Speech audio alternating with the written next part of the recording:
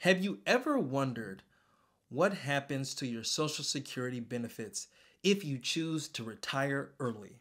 Well, I'm going to answer that question today because I am an early retiree that has put money into the federal government Social Security program in the United States, and I have an expectation that I will receive that benefit when I am 62. How much will it be? Will it be bigger than I expected or smaller than I expected? Will I still be eligible for it? In fact, you know that we live abroad here in Portugal. Will we be able to receive our Social Security benefits even though we're not living in the United States? So, right in front of me is my Social Security statement. And I'm going to share with you guys today exactly how much I expect to receive as a monthly benefit from the Social Security Administration when I hit age 62. This is a very interesting and transparent video that I'm going to share with you guys today because you know that I retired early at age 39. After achieving financial independence with my wife, we had over $2.5 million invested in the stock market. And so therefore we hit our FIRE number and could quit our jobs. And quitting your jobs early means that it is going to affect how much you eventually get from the Social Security Administration. And keep in mind, if you paid into Social Security, you are entitled to that benefit. And that is exactly what Christina and I did. The years of work and labor, we gave the federal government a portion of our check, and the agreement is that in exchange for that, we are entitled to receive a monthly benefit at age 62. And if there's anyone that is pursuing financial independence and plans to retire early, you're gonna wanna watch this video so that you understand how that benefit is gonna play out in your financial journey. And so on today's video, I am actually gonna take you guys into my Social Security benefit statement. I'm gonna share with you guys how much I made every single year up to the point where I retired early. And when I look at this, I am still in awe because on what I think was a very humble salary, I was able to amass a fortune. And a lot of that had to deal with the fact that Christina and I were investing so aggressively. Our savings rate was up to 70% at one point. And as I go through this statement, I'm going to talk about some things that go beyond just these numbers. The things that you should be doing so that you put yourself in a position where that you aren't necessarily reliant on your Social Security in order to sustain yourself in retirement. And I'm just going to say this now.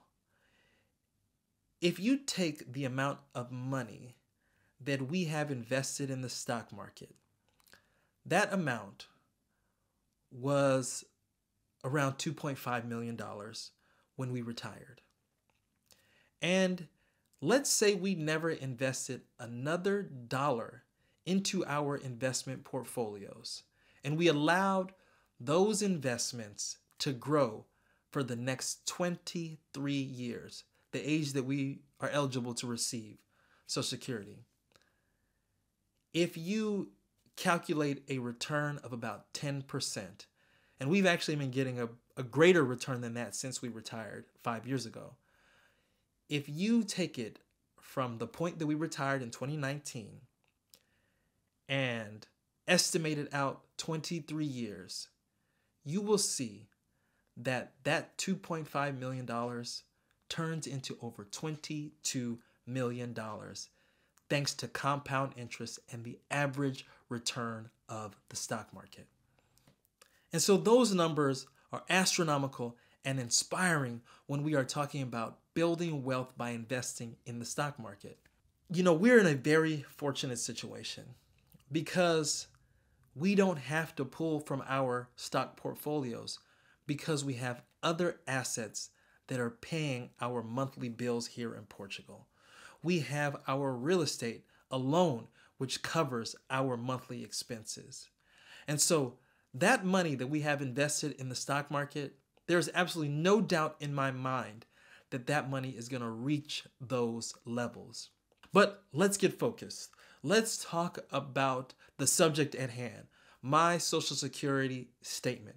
So if you haven't done this before, it's really easy and straightforward to do. You just go to the sss.gov website. On the website, you will see your Social Security, or it says my Social Security statement. You can go to that. If you haven't created an account, you can create an account. I already have an account, so I'm just going to simply sign in, and it's going to ask me for a little bit of information, and then it's going to ask me to input some other things, and then voila, here we have it, my Social Security statement. Now, what I like about the Social Security Administration website is that it's actually pretty user-friendly. I know that in the past, this website was not very easy to look at. Pulling up your statement was kind of a hassle, but they do a really good job of summarizing everything on one screen. One of the things that you will see immediately that pops out on mine is the eligibility and earnings. Now, when you first start paying into Social Security from your paychecks, if you're self-employed, if you're a W-2 employee, if you have a business, whatever the case may be, when you first start paying into that, you start to amass what's called work credits. And in order to actually receive a benefit, you have to meet a certain amount of work credits. And you can see that from my statement that I am eligible already after the years that I put in. I've already received my 40 credits needed to receive the benefit. Now, what's also on this page is I can review my full earnings records. And I'm going to pull that up now because I want you guys to also have a look at this and see where I started and where I ended up on my journey to financial independence. And so I'm going to share with you guys from 1995. That's the first year that I registered a payment into Social Security up until 2019, the point where I achieved financial independence and chose to retire early. Now on this screen, you will see the year I worked, the taxed Social Security earnings for that year, and the taxed Medicare earnings for that year. And if we start in 1995, you will see that in 1995, I earned $253. In 96, I earned quite a bit more, $4,353. That's income growth right there. But as the years go on, you can see my income slowly but steadily rising. Now, I did a quick calculation of my earnings throughout the years. And basically from 1995 until 2019, my average salary, when you take all those years into account, was a little over $50,000. Now, towards the end of my working career, I was making, well, this is interesting. My last year, I made $96,015. You know, I look at all of the years in between that, and I can see that when I first started working for the federal government in 2003, I made about $38,000. And every year, my salary was going up, but then it dipped back down, and it kind of jumped around a bit. And it was in 2011 that I started working in the San Francisco Bay Area. And because the San Francisco Bay Area has a high cost of living, you can see that my salary in the San Francisco Bay Area was much higher than many of my other years of work. And that time in the Bay, from 2011 to about 2015, 2016, you could see that my salary was really high back then. But for San Francisco standards, that amount of money, I mean, it actually really wasn't that high. But it really wasn't about what we were earning. It was about how we were saving and investing that money. And these years, this 2010, 2011 years, those were kind of the initial start of our financial independence journey when we got very intentional about making more, saving more, and investing more money. And we were earning money not just at our jobs, but also through our side hustles, through our real estate transactions. We were doing so many things to be able to invest more money into the stock market to grow that investment portfolio. But you can see that those years in the Bay Area, those were high income years at our W-2 job, at my W-2 job. Christina's income was relatively the same. And then you can see when we went to Japan in 2016, 2017, 2018, 2019, our income fell because when we went to Japan, we took a pay cut. But there were other benefits that really made that pay cut make a lot of sense. And so I'm only sharing this with you because I think it's so interesting to see how my income grew throughout the years. And this brings up a point that I want to make for a lot of the naysayers out there that say things like, there's no way I can achieve financial independence because I'm not making a lot of money. Well, when I first started my career in 2003, really, I was only making $38,000. By the time I ended my career, I was making close to 100. Now, that's not a huge difference, but I worked for the federal government. But the point is that where you start is not where you're going to end up on this journey. You're going to find ways to increase your income at work. And for us, more importantly, outside of work. That's where the real wealth was really developed, through our side hustles, through our investment in real estate, and through our returns in the stock market. So just keep that in mind. Even though you might not be making a lot of money at your 9 to 5, you will make more money once you get intentional about this journey. So that's a review of my earnings. Now, if we scroll down to the plan for retirement, this is a very interesting part of your Social Security benefit. It's so important that you understand this, especially if you're talking about retiring early. When your Social Security benefits are calculated, they base it on your highest 35 years of earnings. This is a very important point. They base it on your highest 35 years of earnings. Now, since I retired early, and if there are other people that are out there that are going to be retiring early, they must understand that if you do not work 35 years, what they're going to do is they are going to have to put in 0 earnings in your calculations for the years that you did not work up to 35 years. And that is going to definitely impact the amount of money you get. Because on these Social Security statements, there is an assumption that you will continue to make money at the amount of money that you made the previous year. So for example, if you made $100,000 one year, your Social Security statement is going to anticipate in your projected benefit that you will continue to make $100,000 a year until you are eligible to receive your Social Security benefit at, let's say, age 62.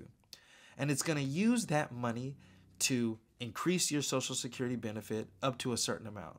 There is a maximum amount of money that Social Security will pay someone regardless of how much money they make. But nevertheless, the assumptions with these Social Security statements is that when they are calculating your benefit, they are assuming that you are going to work all the way until you are eligible for the benefit. Now, if you are an early retiree, that is not going to be the case. You may quit decades before you are actually eligible to receive Social Security. And if that is the case, that means that assumption that you will continue to contribute money into the Social Security system doesn't apply to you.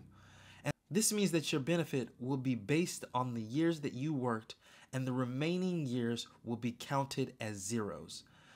And so what's really cool on the Social Security website is that you can put that into their retirement planning calculator. And I'm going to show you guys that here. So you can see here the average future annual salary. Let's say you change that to 0. You anticipate that you aren't going to make a single dollar, and because of that, you are not going to make any more contributions to Social Security or Medicare. Based off of that, you can see that in my example, that by the time I'm age 62, I will receive $1,985 if I take it at 62. Now keep in mind, all of these numbers are adjusted for inflation. If I wait till I'm 67, I will get $2,819. And if I delay it to age 70, I will receive $3,400. This is really important to do, especially when you're running your calculations and determining how Social Security is going to play into your financial independence plan. I will tell you that for us, this income is not something that we are relying on when we reach those ages. This will be income that, because we have paid into it, we will collect it. What we do with that money, we still don't know yet. The other aspect of your Social Security statement that you should look at is the More Benefits section. And in this section, you can see things like whether or not you qualify for Medicare, what your family is entitled to as far as a survivor benefit, what you are entitled to as far as a disability payment. You can see lots of other things in this area that are some of the additional benefits that's provided as a part of Social Security and the fact that you paid into it. One of the caveats that the Social Security Administration puts on these statements, and I think this is so interesting, they will say something like, important things to know about your Social Security benefits. Read this, because a point that it makes is that Social Security is not meant to be your sole income in retirement. It's supposed to supplement other sources of income. And unfortunately, in the US, a lot of people rely solely on Social Security. And they found that it is not something that really allows them to live a comfortable life at all. In fact, people are struggling when they just live solely off of Social Security.